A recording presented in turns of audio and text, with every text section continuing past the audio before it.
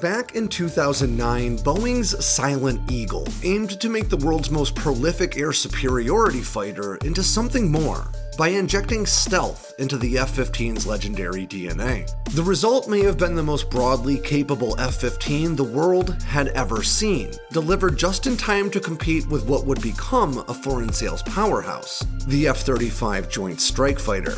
Let's dive into the F-15's Silent Eagle. I'm Alex Hollings, and this is Air Power.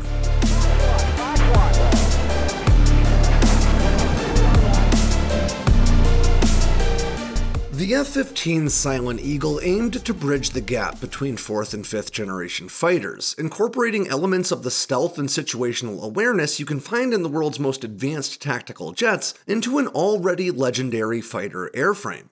With 58,000 pounds of thrust on tap, internal weapons carriage capabilities, a reduced radar signature, advanced avionics, and the Strike Eagle's multi-role pedigree, this fighter may have been the most capable 4th generation platform on the planet by the time it was rolled onto the flight lines of prospective buyers, hailing from everywhere from Canada to Japan. But the world was changing by the 2010s, and the skies above it were no exception. In an era of advanced and stealthy fighters fusing data on the fly and slipping past enemy radar arrays like James Bond and his trusty Walther PPK, the Silent Eagle was more like RoboCop carrying a shotgun with a silencer. It was a mechanical powerhouse that could tiptoe through the sky and speak in hushed tones, but beneath that thin veneer of stealth, the F-15 SE was every bit the bruiser that it started out as.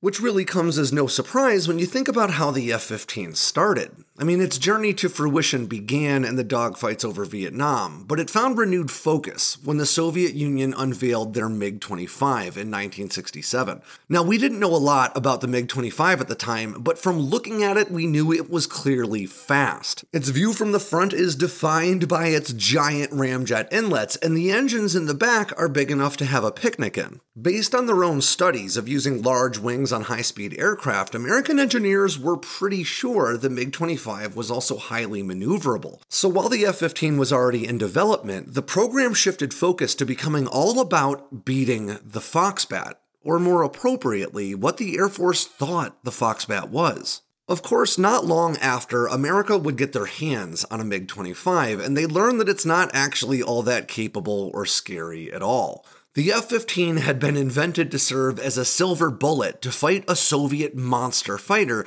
that seemingly had no peers on the world stage. But now that the Foxbat was understood to be a subpar competitor, the F-15 graduated from its perceived underdog status to becoming the most dominant air superiority fighter of its century. In 1986, the next iteration Eagle, dubbed the F-15E, took to the skies with a new focus on air-to-ground operations and conformal fuel tanks along either side of the fuselage to carry an additional 750 gallons on each side. This new Strike Eagle could carry just about every air-to-ground ordnance the US had, including its latest variable-yield B-61 nuclear bombs. The Strike Eagle would beat out the unusual but very promising F-16XL for an Air Force contract, and quickly become a competitor for the best multi-role fighter of its generation. In other words, this one airframe is a viable competitor for both the best air superiority and the best multi-role fighter of the 20th century. But as dominant as the F-15 may have been in the skies over the Cold War, the 21st century brought a whole new slew of challenges. By 2005, stealth had found its way into the fighter realm with the F-15's intended replacement, Lockheed Martin's incredible new F-22 Raptor. But the F-22 would be cancelled early, with just 186 platforms delivered, so the F-15 soon found itself once again serving as America's primary air superiority fighter.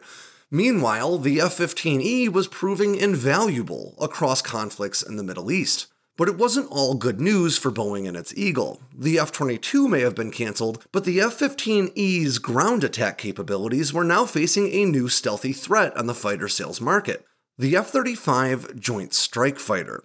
Now, Boeing had competed and lost for the Joint Strike Fighter contract with their X-32, which meant all of their hopes for lucrative fighter contracts were now resting squarely on the F-15's rapidly aging shoulders. An inspiration would strike in 2008 when Boeing's director for F-15 development programs, Brad Jones, met with a Korean general. I'll quote him here. A Korean general basically said, "We have to have stealth, but can we live with the trade-offs?" We listened. Stealth is very expensive to maintain. These guys will fly these airplanes for 30 plus years, and technology will bypass stealth. Jones could see the writing on the wall. If Boeing wanted to continue selling its Cold War powerhouse to the US and its allies, it was time to give it a serious injection of 21st century tech that would make it look like a promising choice for nations that weren't ready to go all in on stealth fighters. But let there be no doubt, it would be an uphill climb. Boeing knew immediately that they had no hope of making an F-15 truly stealth. I mean, we're talking about an aircraft that's said to carry a 25 square meter radar cross-section. That's more than twice that of the heavy payload B-1B Lancer bomber, and at least 25 times bigger than an F-A-18 Super Hornet. So in order to make their Silent Eagle concept work, Boeing had to do two things. First, they had to bring the F-15's radar return down dramatically. And second, they had to convince potential buyers that stealth wasn't the only important factor to consider when looking to buy a new jet. In March of 2009, Boeing unveiled their new fighter, or maybe it's better to say the latest iteration of the F-15E and subsequent F-15SA. This new two-seat F-15 SE Silent Eagle built upon the changes made for both the Strike Eagle and its more recent Saudi Arabian export sibling, but this time emphasized a reduction in the fighter's radar return alongside another round of avionics and system updates and upgrades. The result was a new F-15 that looked a lot like a stripped-down old F-15, but when you look closer, there were some very important changes.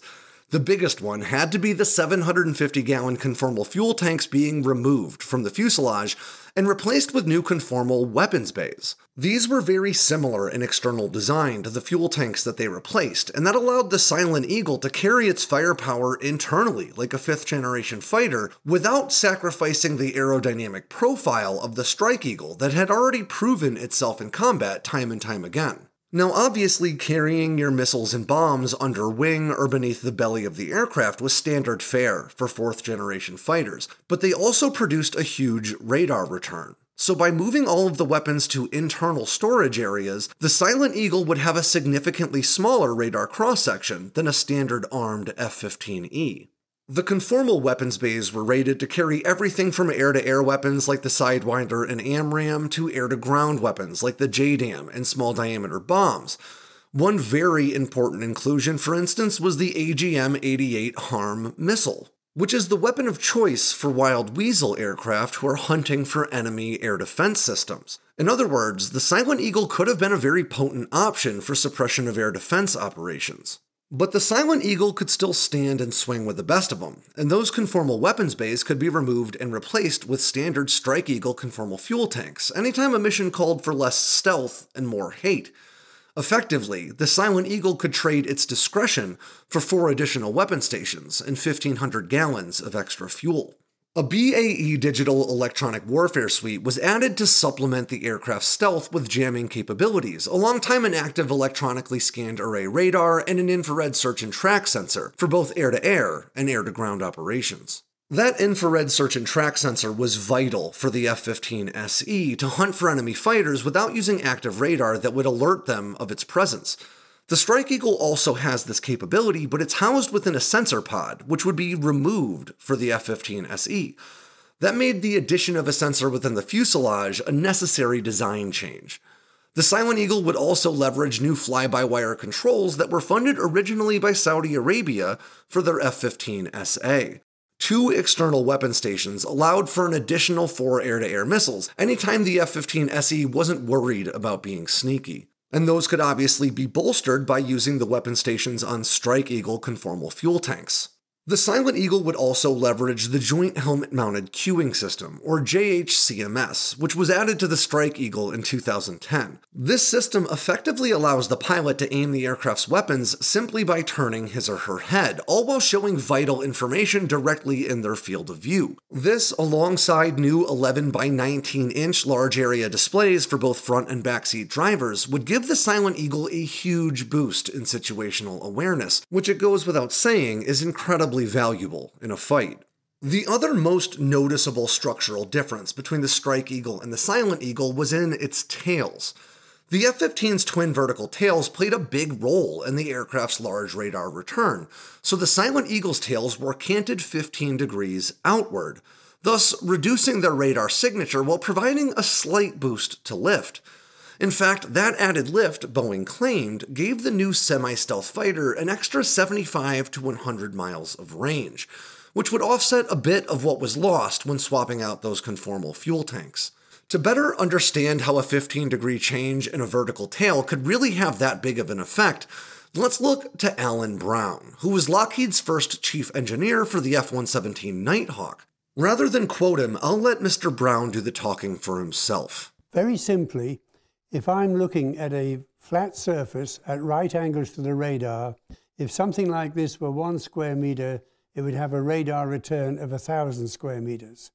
If I move it back just about 8 degrees, not very much, it drops from 1,000 square meters to 1 square meter. And if I move it down to a very shallow angle, like about 20 degrees to horizontal, it's now down to 1/10,000,000th of what it was when it was up there. While canted vertical tails and internal weapon storage capabilities did have appreciable effects on the fighter's radar return, it was probably the inclusion of radar-absorbent materials in its paint that would really help press it further toward that low observable side of the spectrum. Radar arrays work by projecting electromagnetic energy into the sky and reading what's bounced back at it. Radar-absorbent materials work by absorbing that electromagnetic wave energy to minimize the intensity of any reflected signals. RAMs used on modern stealth fighters to minimize the radar return created by parts of their designs that just couldn't be adjusted to deflect radar away. Things like ramjet inlets, the fighter's nose, and the leading edges of its wings. Now this goes far in helping stealth fighters hide from radar, but it's important to remember that 5th-generation jets are designed from the ground up to deflect electromagnetic energy. When you add RAM to a 4th-generation fighter like the F-15, it's going to help, but the effect just won't be as pronounced. Now, before we go any further in this conversation, I want to add a disclaimer, because not only do radar cross-sections vary depending on the angle you're observing the aircraft from, but radar cross-sections in general are widely debated online. And as may come as little surprise to you, national governments aren't often in the habit of stepping in to clarify these types of things. In other words, it's important that you take this and all conversations about radar cross-sections that you find on the internet with a big grain of salt. Let's try to look at historical precedent here, because the F-15 isn't the only 4th-generation American fighter to get the stealth treatment. All the way back in 2012, America's Wild Weasel F-16s started getting a radar-absorbent treatment called Have Glass. In effect, these F-16s have been receiving the same radar-absorbent material treatments that one might find on a 5th-generation fighter. Now, over the years, there have been different iterations of the Have Glass treatment, and the most recent one, ironically known as the 5th-generation Have Glass, has been estimated to drop the F-16's radar return by an absolutely mind-boggling 76%. In other words, just by using RAM, they were able to shrink the Viper on radar screens from 5 square meters to just 1.2. Of course, the F-16 started out with just a way smaller radar cross-section than the F-15, at 5 square meters for the F-16 versus 25 for the F-15. But if we're to apply the same arithmetic to the Silent Eagle, we're now talking about an F-15 with a radar cross-section of just 6 square meters, before making considerations for the canted tail section or internal weapons carriage capabilities. But that is a gross generalization that doesn't take into account things like the fact that radar cross-sections are usually calculated without carrying any weapons,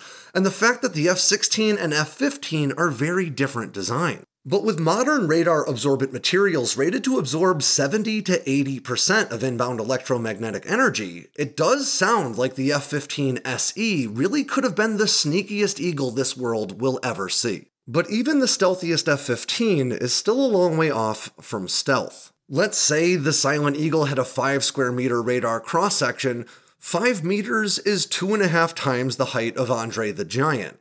The F-22's radar cross-section is said to be about the size of a marble, and the F-35's more like a ping-pong ball. But according to Boeing, the Silent Eagle did have an extremely small radar cross-section directly from the front. In fact, they claimed at one point that it was on par with the F-35's, though they would walk those claims back, especially after being called out on them.